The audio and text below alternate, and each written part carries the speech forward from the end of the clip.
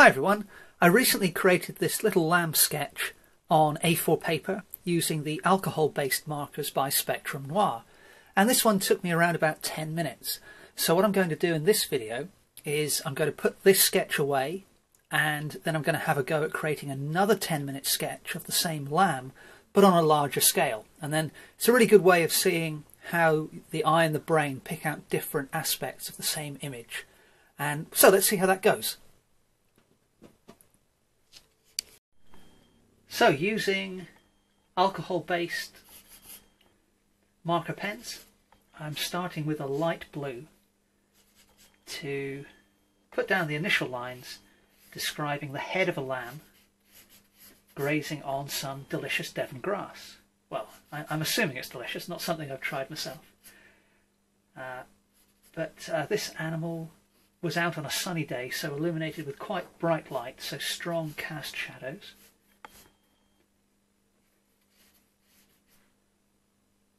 And as you can see, I'm just putting down some indication of the outline. And I'm using the large nib on the end of this marker. I'm just using the very corner, the very tip there. So even though it's a relatively large nib, by holding the pen at the right angle, you can still get a very fine line. And of course, in a fraction of a second, you can change the angle of the pen and put down a much thicker mark. And depending on how this drawing goes, we may end up doing that in just a little while.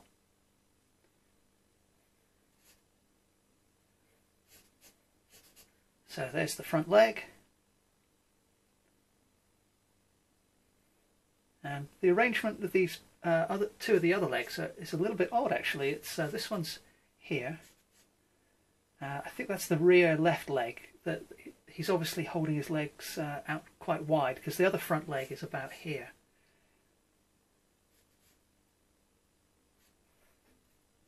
And then there's only a little bit of the belly showing.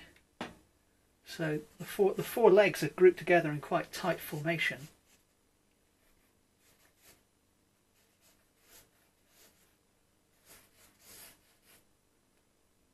And then there's a little bit of a hint of a tail there as well. Okay, so we've got some lines down. We've shown where the animal is fairly clearly. So I'm going to carry on using this blue, but using the flat of the nib now. And I'm going to use the blue to start to put in some shadows and tone.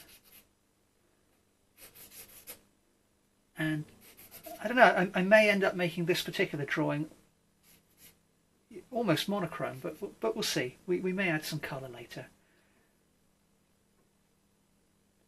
Just going back to the very edge to put in the eye.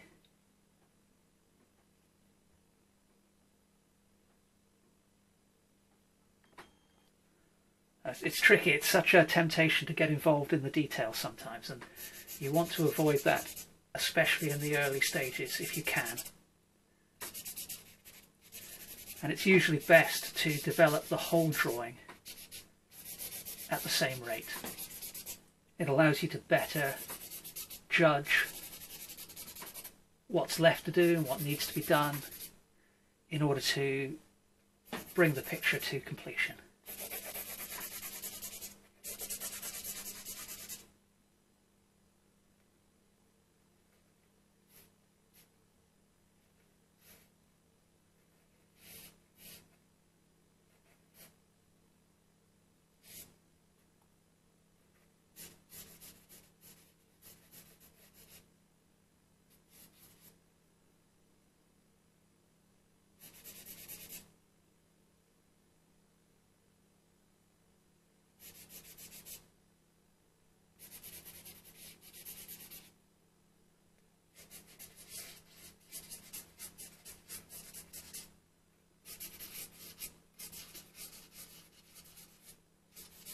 Alright, I think I'm going to add some grey to the drawing next. Whoops, sorry, hit the tripod then. So let's change pens. And I'm using an IG3 grey. And let's begin putting that down in some of the darker regions. And I did that because had I inadvertently chosen the wrong shade of grey and found that it was too dark, then if I'd applied it to a region which shouldn't be as dark as the pen was doing, then it would be too late. Whereas by applying it to a dark shadow region initially, if I picked too dark a pen, it wouldn't be too late to save the drawing. Now this ear is casting a shadow across the sheep's forehead.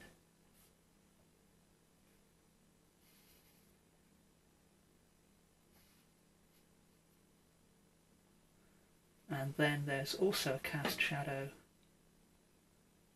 from the head on that other ear as well.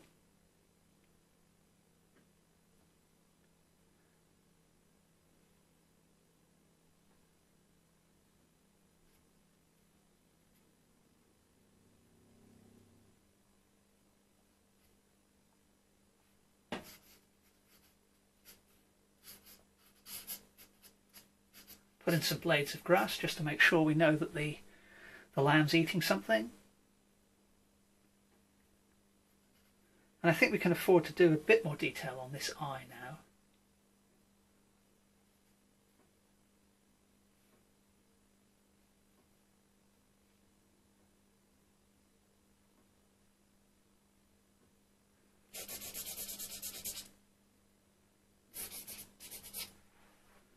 And perhaps let's grab the yellow, just a light yellow, to give the fleece a bit of warmth and a bit of colour, because at the moment we've used really quite cold colours and we haven't conveyed the idea that this animal is bathed in light, and quite bright light as well.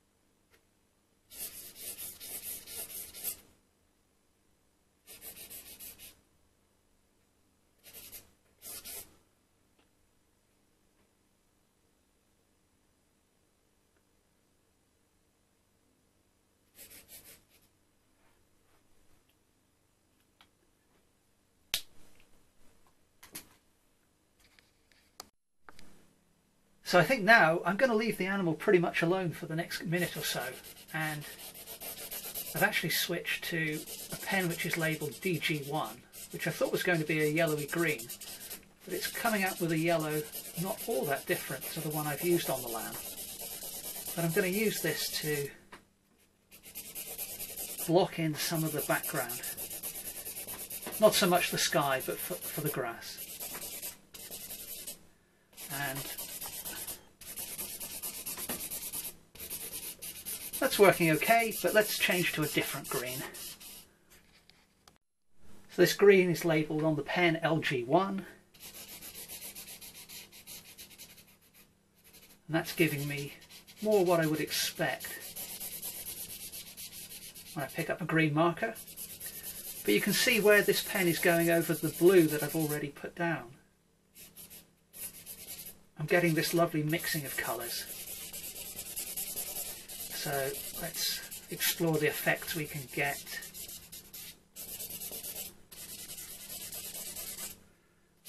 by blocking this green in a bit further.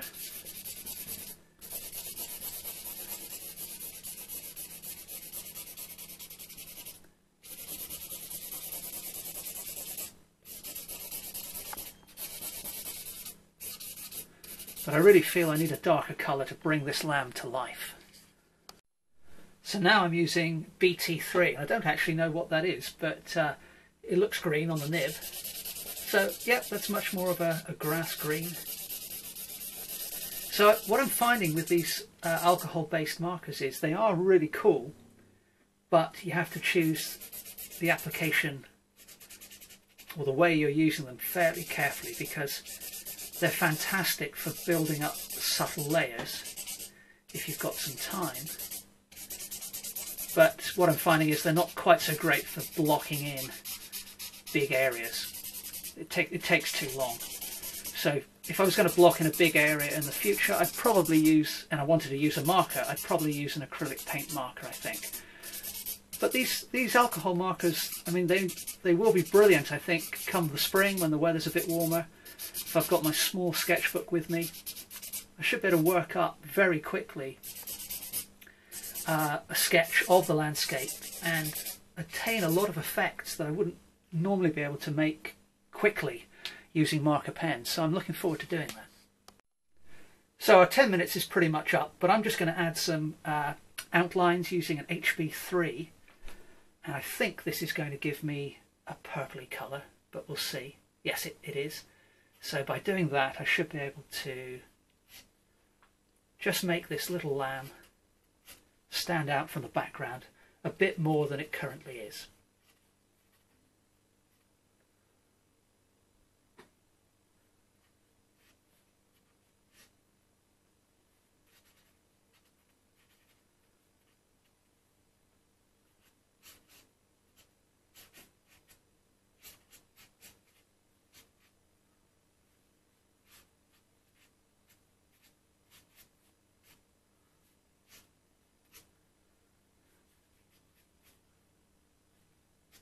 Now I'm being fairly sparing with how much of this purple I add. I like the blue outline I've used, but I personally feel that just adding that little bit of purple here and there has given the image a little bit more pop, a little bit more contrast. And let's just put a couple of little marks there. And I think we'll call that one done, a quick signature perhaps. And there we go, another 10-minute sketch using the alcohol-based marker pens by Spectrum Noir. First time I've used these in the last few days, really. So let's take another look at the little sketch, the prelim sketch that I did on the smaller paper for this same lamb. I can just find that.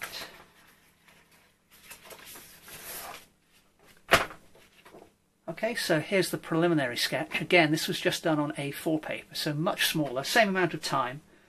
And you can see I've pretty much just used grey, yellow, a very dark blue. I did use a bit of pink around the eye and the nose and the ear. If we go back to my larger drawing now, rather a different colour palette, but a much softer feel. In effect, I feel this captures the character of this little animal much better than I did on my preliminary sketch. But maybe let me know in the comments below which one you prefer, and if you like one more than the other, perhaps give me some indication as to why you like the larger drawing or why you like the smaller drawing. Anyway, there we go, another 10-minute drawing of a lamb. Hope you enjoyed this one. Any questions at all, please feel free to get in touch. Remember to subscribe to the channel. Thanks again for watching, and I hope to see you next time.